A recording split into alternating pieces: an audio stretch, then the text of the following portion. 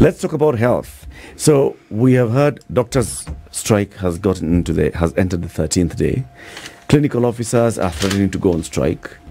Lab technicians are saying they want to go on strike. 1st of April. I don't know, MPs are threatening to impeach the minister. All those things are happening. The point is, when people are going to seek health services, are they getting the health services that they want? The Director General of Health is Dr. Patrick Amoth, currently still in an acting capacity. He's our next guest in the Situation Room. Dr. Good morning. Good morning, Eric. Welcome to the hot seat of the Situation Room. Thanks for having me. It's good to have you here. We will be discussing very many things that we've talked about. You know, as the boss of provision of health in the service in the country, you have a lot to tell us and to educate us and to answer. CT will first give you the day's proverb. Every week he goes to one African country, then he brings us proverbs from that country. What we'd like you to do is listen to the proverb and give us your interpretation of it. Are you ready? Ready? Very good, CT. Go. Yes, the cleverness of one alone is a shallow well that soon dries up. The cleverness of one alone is a shallow well that soon dries up. This is a proverb from Mauritius. The island Republic of Mauritius. Yes. Dr. Amoth, what's your interpretation of that proverb? Nice proverb. My interpretation is that you cannot be able to do everything alone. You need the rest of the community, the rest of the people, so that we can be able to prosper and move forward together as one big people. City? He has interpreted it very well. It's clear it speaks to him in the manner he has just mentioned. Yes, and he understands you cannot do these things alone. This Lone Ranger mentality where someone thinks they can do everything on their own is completely misguided. Where's Mick? Nah, you need others. You need others to walk the journey with you. Dr. Amoth, what's the job of the Director General of Health? The job of the Director General of Health is one of those jobs that is prescribed in law under the Health Act 2017. And one of the responsibilities of the Director General of Health is to be able to advise the government on all health matters in the health sector. Number two is the principal technical advisor to the Cabinet Secretary. Number three is to advise the two levels of government on health-related issues. Number four is to prevent introduction of diseases into the country. Number five is to be able to support data generation and research on health matters. Number five, the Director General is also responsible for the internship program. And six is to be able to advise the ministry on licensing of health facilities. And usually there is a caveat in all the description as any other responsibility assigned by the appointing authority, just to name but a few, so that you don't leave anything to chance. Yeah. So basically, the Director General of Health should be a doctor. For you to offer all these advisory services and to oversee all these things, you, by expectation, should be a doctor, isn't it? By the definition and what is in the law, yes, that is true, according to the Health Act 2017, Clause 17. So I'm right to say that you're the senior-most doctor in the country? By virtue of my position, but I have also my seniors who taught me who are working in various sectors. Okay. Yeah. All right. So when we have a smooth-running health sector, we have a lot to thank the Director General of Health. True. Similarly, when we have challenges in the provision of health, in accessing health, we have a lot of questions to pose to the Director General of Health. Correct. Okay, let's now start posing the questions. Currently, doctors are on strike. 13th day. They've been raising issues. There have been meetings in the ministry. There's been about implementation of CBAs. There has been an issue of posting of interns, medical interns, plus others. Why are we where we are today? We are where we are today because, one, of historical issues, two, the changing ecosystem in the health sector, For a long time, we only had one medical school, the University of Nairobi. Now we have 13 medical schools. So the total number of people we are churning out in terms of our graduates from our training institutions has increased. While in terms of our guidelines, our policies, those policies have not changed in tandem with the changing ecosystem. So, for example, what we are going through now in terms of the placement of interns is a question of, and we need to look at this through the entire value chain, from entry point into the training institutions, the exact training program, and where we get the products or the outputs, and the end consumer of this product or output, which is principally the Ministry of Health, and of course the private sector and the faith-based organizations. So for a long time we have operated on the paradigm that the numbers were manageable. If you look at the total number of interns that have graduated over the 10-year period, the number has increased threefold, from 214 in 2014 to around now 880 something, close to 900. That number has increased despite the allocation for the Ministry of Health for the internship program not increasing in tandem with the increasing numbers. And of course, that increasing number also brings other issues, including where do we place them, because we have a fixed number of internship positions in different facilities.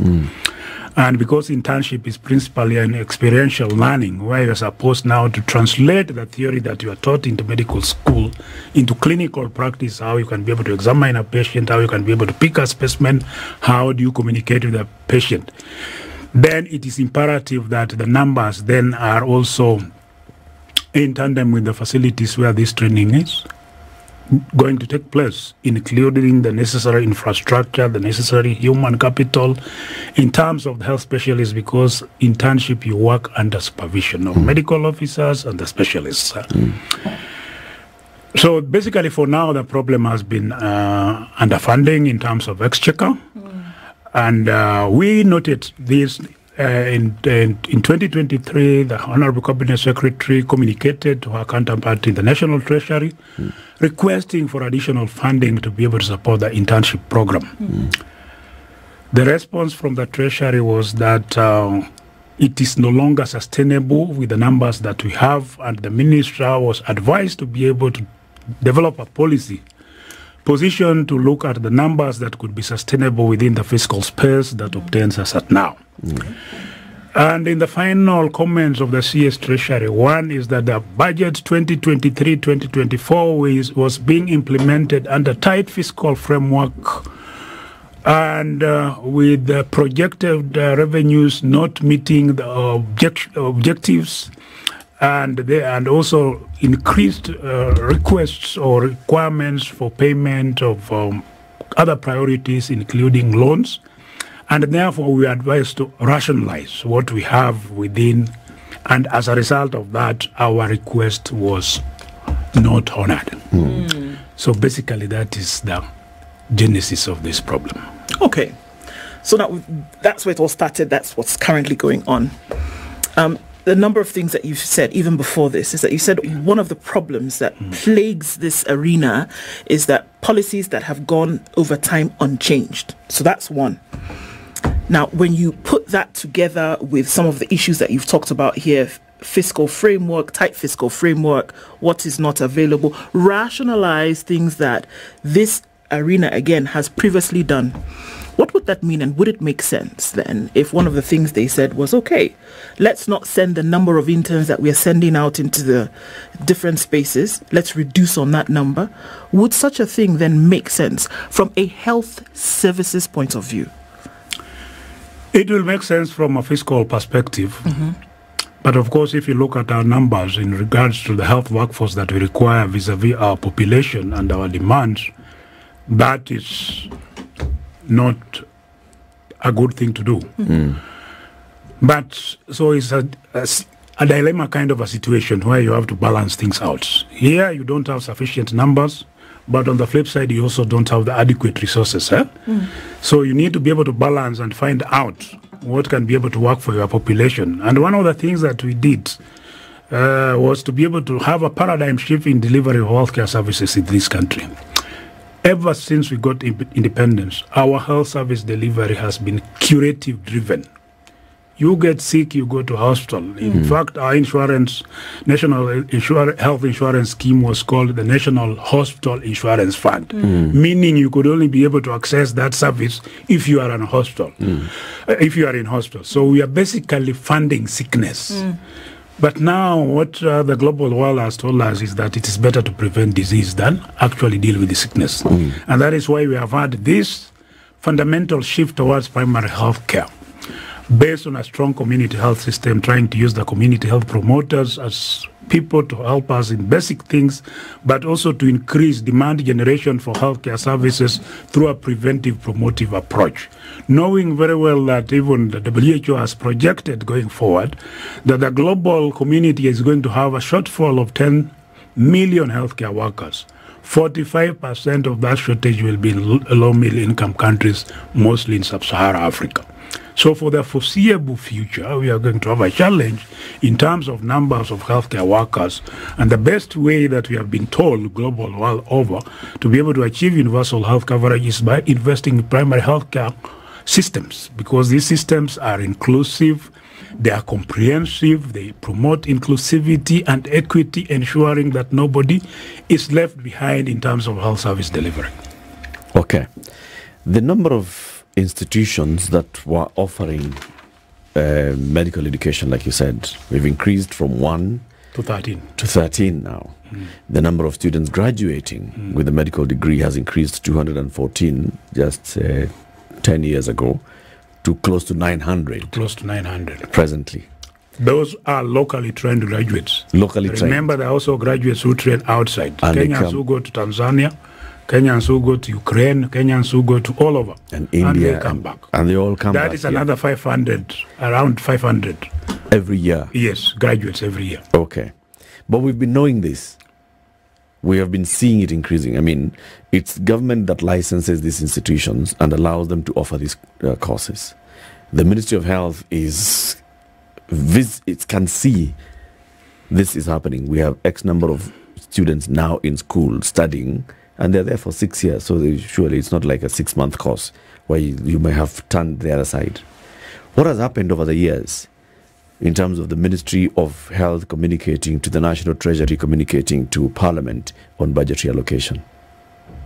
That communication always takes place, that we need more funding. But that communication that goes to the National Treasury, to Parliament, comes from all state departments in the government. Yeah? So here you have one piece of cake. Everybody's angling for this cake. So the parent or the father or the mother who is distributing this cake ensures that Muga gets a small piece, Eric gets a small piece, Ndu gets a small piece, Amoth gets a small piece. So in summary, what we need to do is to be able to bake a bigger cake so that everybody's needs are satisfied. But you have raised something very fundamental in terms of our visibility in the training institutions. Eric, you may be aware of a judgment that was passed on 11th of June 2020 by the High Court regarding Commission of University Education and various regulatory bodies. And the judgment was that it is the Commission of the University Education which has the oversight in training institutions, not our regulatory bodies. So as the CEO of Kenya Medical Practitioners Dentist Board, or Chairman, Professor Hainga and Dr. Karioki cannot walk to the University of Nairobi to be able to inspect that training institution. How many doctors do you have in this class of 2023? How many lectures do you have? How many laboratories do you have? So we have no visibility, and we are disbarred by law to be able to visualize the end product that we are going to use. But it doesn't bar you from communicating to the universities. You know the 13 institutions that are going to be sending students to you for internship. Oric, there's something also that fundamental happened in this country a while back. This problem was not there when we used to have the regular program alone. When we started having the parallel program, which is a good thing, so that we can be able to make education accessible to all, I think the interpretation of our teachers regarding the parallel program was not correct. The parallel program has been interpreted as a source of revenue. And now we are battling even with quality issues because the numbers in terms of the space, like for example, the Nursing Council of Kenya has clear, and even the Kenya Medical Practitioners Dentist Council has clear regulations regarding the size of a class, the number of lecturers that should be able to run that class, the number of other facilities required to ensure that you receive quality training. But that is not happening. And in fact now, because of that lack of visibility, you find universities starting courses that are usually only offered at specialist level. Somebody tells you, I'm going to give you a course in epidemiology and biostatistics. From where we sit as a ministry, as an additional community, we know epidemiologists are super specialist trained people. Then they come to the ministry that my daughter, actually I've received like 4 or 5 letters, my daughter trained in this university and cannot be registered to practice. So how do we register you to practice epidemiology and biostatistics? And yet we know our epidemiologists, you must get a fundamental degree in medicine, then you go and now study this deeper and deeper. So definitely we need to have a conversation with the training institutions so that we can be able to align this. Am I hearing you say that there is a broken system in how we are training our health workforce? Because training is not complete, even according to the law. The training of a doctor is not complete until they have completed the internship. True? So that they can then be registered by the Kenya Medical Practitioners and Dentist Council as a doctor. Very true. And this internship is the purview of then the ministry and the council at the end. But you do not have any say in everything else up to that point. That is why I talked of the value chain, that we are missing in action at a very important part of that value chain, and we need to have this conversation so that we can be able to correct all this that have not gone the right way. But still, Daktari, I'm still at a loss to imagine that graduates come to you in the last moment with a medical degree seeking to be placed for internship, and that you do not know. For example, you're saying you do not know how many will be graduating this year out of these 13 universities. That number is now visible because of the coordination that we have put in place through the training institutions, through the Kenya Medical Practitioners and Dentists Council. And because of that, we changed even our posting system, because previously we just used to post interns once. Now we have had to change because of the increasing numbers. Now we do the first posting in Q1 of the financial year, and then we do the next posting in Q3 between January and March. So it is not something that is entirely, it is something that we have been looking at, discussing with the relevant sectors, including the National Treasury, the education system. You remember sometimes in 2022 we had a big conference in Mombasa which was opened by then His Excellency President Uhuru Kenyatta to be able to look at this fundamentally, bringing all those actors together. That is the conversation. This is where this conversation began, and it is good that even during this strike we need to be able to bring all these pieces together so that we can be able to address this matter once and for all. We address it for futuristic, for posterity, so that we have a system that is functional and in its entirety, despite the shocks thrown at it. Dr. Patrick Amoth, the Acting Director General of Health and Ministry of Health, he is here so we can discuss the state of healthcare in this country. Which way forward? We are seeing these strikes, they're becoming sort of like a norm. We are seeing issues with provision of health services, the quality of healthcare being provided in the country. All these questions need answers. He's here to provide those answers. Doc, even as you talk about these things and say, well, okay, say here the strike presents, a golden opportunity to actually look at some of these fundamental issues that you've raised and say, look, how about we fix this thing once and for all so that we're not doing year on year threats of strike, actual strike, and more people saying let's strike. But with the things that you've mentioned, these are fundamental issues. Lack of resource, lack of, re-strategy. So with the doctors having down their tools today, with clinical officers, lab techs threatening to do so tomorrow or the next week, because of fundamental commitments having not been met, and we can't deny that,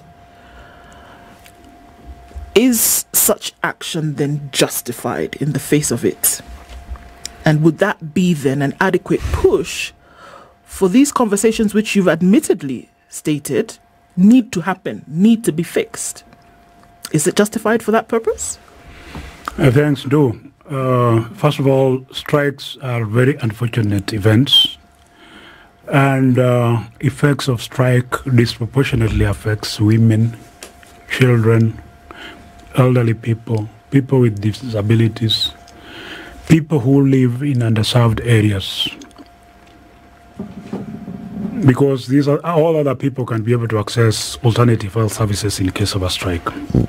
That notwithstanding, and the pronouncements of the courts, both the Labor Relations Court in Labor Employment Court in Nairobi, Order number 6, and the High Court ruling in Kisumu, filed by the Kisii County government, that outrightly declares the strike illegal. I would still want to appeal to my colleagues that we come to the negotiating table, go back to work, we negotiate on these things. You remember the Kenya Kwanza government is one of those bold governments that actually put the issue of health on its manifesto with clear, tangible goals. Yep. But that notwithstanding, this is an opportunity for us to be able to discuss these things once and for all, and be able to generate a discussion and come up with tangible action points. It does not matter how long we are going to settle them.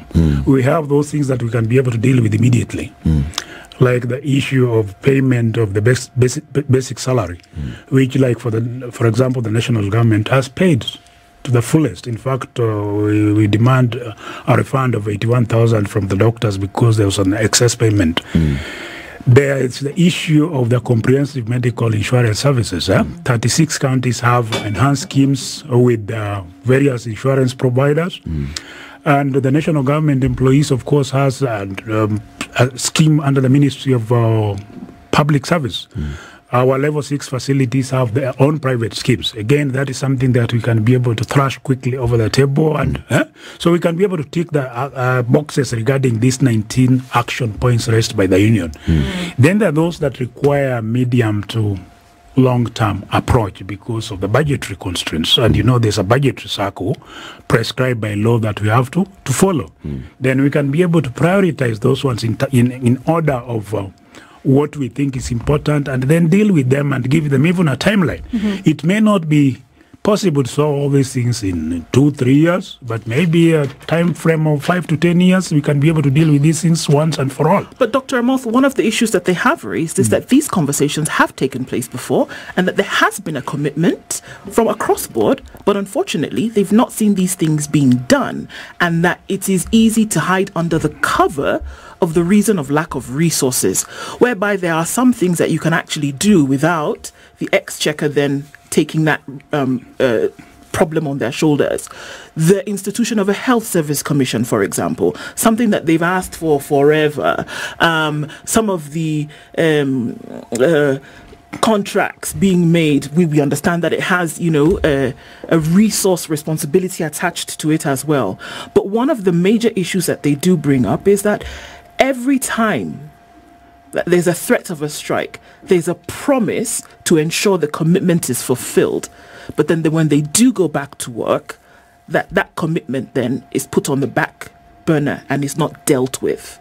What would you say about that? Thanks, Do. Let me take this with the rear view mirror. Before we launched the Universal Health Coverage Program in Kericho on 20th of October last year, we had initiated a discussion with the unions, the professional associations, the academic institutions, the civil society. We came up with an 17-point, 18-point action plan. And some of the things that have led to this strike are squarely within those 18 points that we raised. We generated together at Windsor Golf Club. In our approach towards universal health coverage, we also had pillars, and one of the pillars of UHC is human resources for health. And in terms of sequencing, we have 4 pillars. Pillar 1 is self-financing. Pillar 2, health products and technologies. Pillar 3 is the digital health information system. And Pillar 4 is human resources for health. And Pillar 4 is the living pillar of all these, because it is the one that has the human face. And in terms of sequencing, we said we can be able to quickly turn around the health financing, change, and you saw the laws that we passed to be able to move from NHIF to now Social Health Authority. In terms of health products and technologies, again, we thought that was a low-lying fruit. We could be able to take administrative decisions, give additional capital to KEMSA, make changes here and there in terms of composition of the board. Again, that has been done, and now our order fill rate has improved significantly, especially for essential medicines and medical supplies. And in the digital ecosystem, again, that has moved, and we are working with a consortium, including Safaricom and the big hitters in the telcos, to be able to change how we deliver healthcare services. The human pillar of UHC is the most difficult pillar. And therefore, we had proposed that upon the launch, then we can continue to have this discussion. Unfortunately, now we're in the strike. But it's good that some of the things raised in the strike are the things that we had planned to discuss. So that tells you the goodwill of the government, that we had thought about this beforehand. We had initiated those discussions.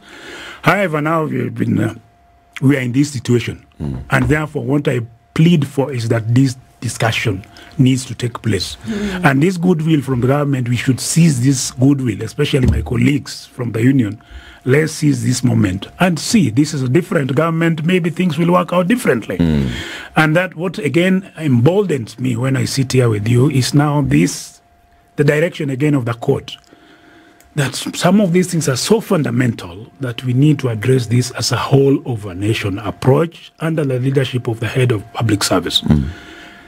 The Honorable Judge in his wisdom must have looked at those things and said, this one cannot be sorted by the Ministry of Health alone.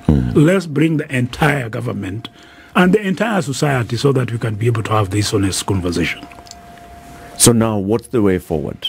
As you sit and you're looking, because human resource for health is where we are at right now, the various issues, unpaid dues, some of them saying, there are conditions for work not conducive in terms of provision of health health insurance. Looking at the training of healthcare workers and them not completing their training because lack of resources. What's the way forward? It is no simple solution to this problem. The way forward is that we need to be able to have this honest discussion, leverage, lobby, bring everybody into the space so that we can continue to prioritize health services in this country. We have made significant progress, Eric. In 2023, last year, in April, we released the data for Kenya Demographic Health Survey. And this looks at fundamental health indicators for the country. I can tell you without fear of contradiction, more children are living to see their 5th birthday. More mothers are attending. In fact, our target for mothers attending antenatal clinic was 80% by the year 2030. We are 90% at the year 2022. And investment in health is an investment in the economy. We should not only look at health in terms of as a service delivery thing, but we should also look at it from a microeconomic and macroeconomic perspective, that if we invest in health, people who are healthy, they are likely to be more productive and they will be able to spur economic prosperity. The other thing that is that investment in health, if you look at the healthcare workers, the majority of healthcare workers are women, because it's a service industry. So through that, investing in health, we also promote inclusivity, gender parity, and women empowerment. And therefore, that makes us move together as one whole nation instead of leaving people behind. We should continue to prioritize investment in health because of its many beneficial effects. The implementation of health and this devolved system of government has had its hiccups. And the healthcare workers have been saying, because we are dealing with 47 different employers, and then there's the one employer also who's national government, who also has some of our doctors, maybe we should harmonize this and have one commission. What's your view on this matter that has been pushed by doctors for so long? Have one central health services commission that employs and then attaches doctors to facilities or counties? Thanks, Eric. Again, I told you the health workforce is probably the most important element of any healthcare system. It takes more than 60 to 70% of the total health expenditure of any healthcare system in terms of wages, stipend, salaries paid to healthcare workers. And we saw the importance of this element during the COVID-19 pandemic. You could be able to have the latest machines. You could be able to have all the money on planet Earth, but your people would still die if you don't have healthcare workers. Yeah. That is a good suggestion to have a commission, but that I don't think is not a panacea for all our problems. We have the Teacher Service Commission. Do you have all the teachers that we need for our schools? No, we don't. No. Are teachers not threatening to go on strike even as we discuss now? Yes. Actually, let me answer your question. Do we have enough teachers for the schools? We do. Do we employ enough teachers for our schools? We do not. Because we seem to produce more teachers than we can employ. And it appears like, same with healthcare, we seem to produce more healthcare workers than we can employ. True. Yes. True. So the anomaly lies there. So why aren't we employing? Because of the size of the cake? Doctor, is that what you're going to say? I told you my job description, and none of it deals with anything finance. You are the principal advisor to the Minister for Health. On technical matters. On technical matters of health. Yeah. And therefore, by extension, the principal advisor to the President on matters of health. True. And the advisor to the government on matters of health. The two levels of government. Right? Yeah. Both levels of government. Yeah. So when it comes to matters such as ensuring that we are meeting our needs for healthcare, you are the one who would say, look, with this kind of population, with this kind of needs, we need this number of doctors. And then you would also say, then we therefore need to graduate this number of doctors. We need to register this number of doctors. We need to retain this number of doctors in a country per year. You are the one who's doing that.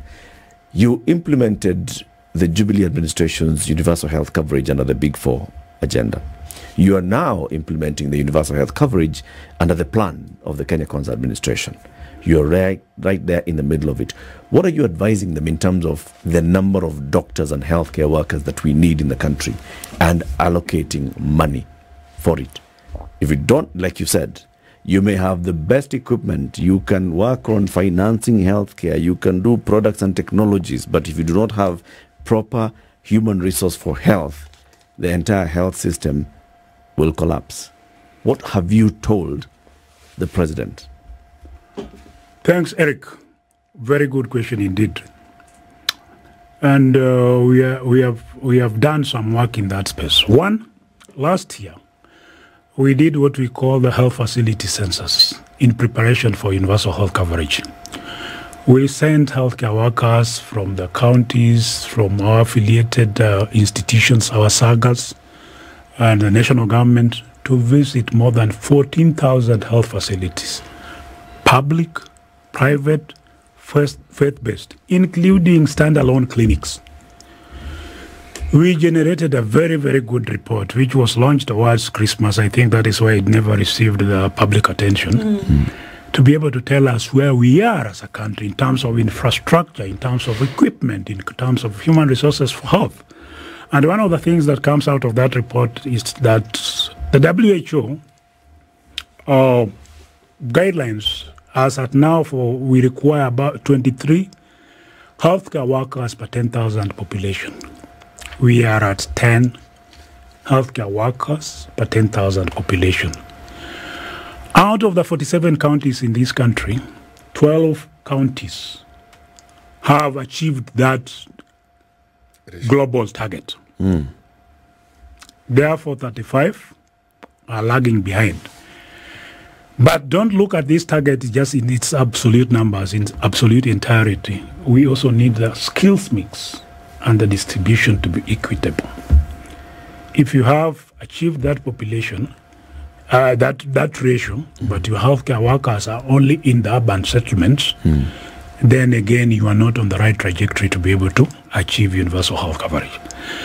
Number two, there's a document that we are supposed to launch called the Health Labor Market Analysis.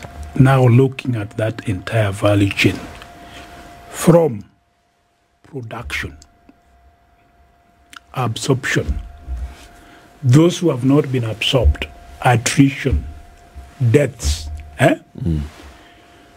and even the number that we can commoditize, the number that we can be able to export outside through bilateral labor agreements and like the one we signed with the UK. That report is ready. But that notwithstanding, still because of the tight fiscal space, we anticipate by 2031 we'll have a shortage of nearly 100,000 healthcare workers. By 2031? 2031.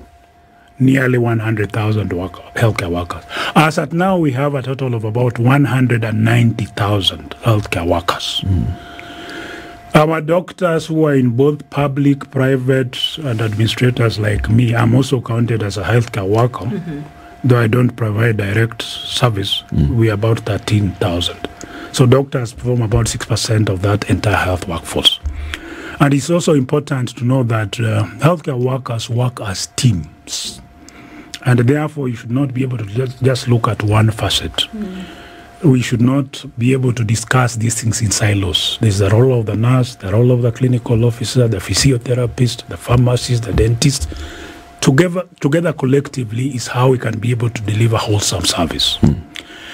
So we have the numbers, we have the projections, we have the cost estimates, and I will not be able to disclose that now because the report has not been officially sanctioned. But that is one point of our conversation going forward. Okay. So that tells you we have tried to look at these things from a fundamental perspective so that we can be able to deal with the root cause of this perennial industrial action. Then, Daktari, with UHC being one of the big 5 in the Kenya Kwanza plan to make sure that it's implemented, this president even has his own technical advisors on health matters, on universal health coverage.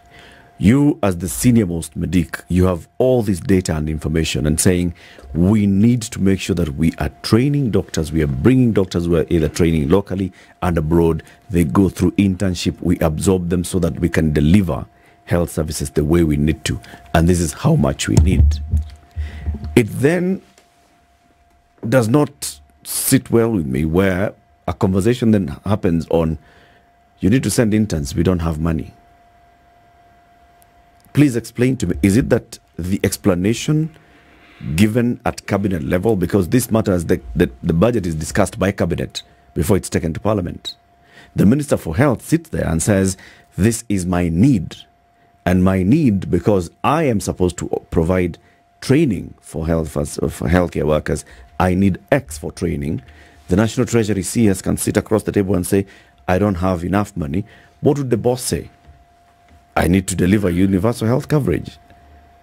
Is it that the message is not packaged well enough to be understood by all? I think the message is clear to everybody except the situation that we are dealing with, the fiscal space. I think that is the problem. And it's not unique to Kenya, including the developed world. Despite the resources like UK, for example, there's still shortage of health workforce in the UK. It's not that they don't lack money. If you look at the health outcomes of the United States of America, despite that investment, it's not only money. If you look at the health indicators of USA compared to a country like Costa Rica or Cuba, for that matter, you'll see the disparity. America per capita expenditure on health, more than $5,000, $7,000 per person. Costa Rica, maybe 1,000 thereabouts. But if you look at the outcomes, different. So the question is not only about money, but Doc, which of those countries that you've given as example has a drop in the point of training. Because posting of interns is still on training. True. We're not even talking about absorption at this point. If we are not finishing training of doctors because of financial constraints, which other country can you give us an example that has trained a doctor for 6 years but cannot register this doctor because this doctor that is has not completed? Even Tanzania now currently is dealing with this problem. In fact, the proposal for Tanzania is that instead of now paying, having the interns leave college and do 1 year of internship outside, they are proposing a radical departure that they do that final year, it becomes part of their training. Okay. So, and even Morocco, that is the way it happens. Huh? So you do everything. Internship is when you graduate. Okay, but now if we look at what's happening in Kenya today, and we're on the cusp of hoping to deliver UHC, and we're looking at some fundamental things that must be done, do you see earnestly a situation whereby UHC will be delivered in the manner in which it was envisioned with these issues that we see currently happening? Oh, I'm still very hopeful because I believe this is just turbulence in the system and things will self-correct. But remember, I told you our thinking of UHC, the fundamental departure. I know curative services will still continue, but we believe that if you put a little bit on the primary healthcare system, and studies have been done showing clearly that if you invest a shilling in the primary healthcare system, then the returns are about 13, 14 shillings in return. So we believe if we can be able to strengthen our primary healthcare system, then we can be able to fundamentally change our health outcomes. That notwithstanding, as we deal with the curative services, where the doctors, the interns are still paramount. I'm not saying that the primary healthcare system is going to replace the interns. No. The healthcare system must still function along the continuum of care. That there's somebody who will start from a primary healthcare level and end up in a level 6 super specialty hospital. That care must be provided. I'm skeptical. Primary healthcare is to be funded from taxpayers, right? Yeah. In the current spectrum. Right. Yeah. The primary healthcare level 1 from community health worker to level 1, level 2, that should come from the exchequer as from the National Treasury. Yes. This same one that does not have money to train interns. To send interns to their posts for the last 9 months. Who have ensured that they're actually garnering the finance needed for this system through a different model of taxation, isn't it? Yes. So they cannot then say that they do not have money for this. To send interns. No. You see, I don't understand. Where's the miscommunication? Training in healthcare. Is it under healthcare? Is it under the Ministry of Education? It's under healthcare. Under the Ministry of Health. Yeah. Under the Ministry of Education. Except for Kenya Medical Training. Yeah. Precisely. So what we were saying, therefore, is that they seem not to communicate. Silos. Typical They silo seem not to behavior. communicate. Because there is a need, and the need is obvious to all, and yet that need is not being met simply because the principals who should be communicating about this issue so that the planning and the financing of it is in order don't seem to be on the same page. But then if it's the Ministry of Education, then they have to be excused. Because everything that falls under the purview is in total chaos at the moment. No. We have a whole of government approach. Okay. As Dr. will remind you. True, Doc? All of government, all of nation. All of government, whole of nation approach. But Doc, thank you very much for joining us today. It's been an interesting conversation. Please, come again. I will. I'll come again for 2 hours so Yes. that the public can also get to talk to you. Yes. Okay. There's a lot, especially to understand when it comes to the thinking of UHC, how we roll out UHC, how we then improve our health services, how we even change our own care-seeking behavior about health. We could discuss about UHC next time. Asante. Thank you. Dr. Patrick Amoth is the Acting Director General of Health. He's been our guest. This is the Situation Room, the only way to start your day.